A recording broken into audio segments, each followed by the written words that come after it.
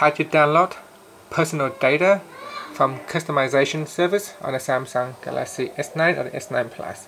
First, tap on the home key to go back to your home screen, then launch the Gallery app.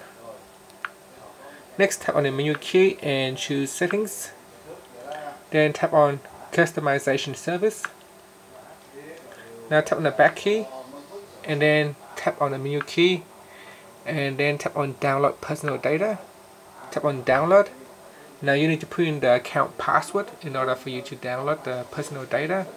So I'll put in the password now. And then tap on Confirm. And this will download the data. So I'll skip that for now. So it's request made to download.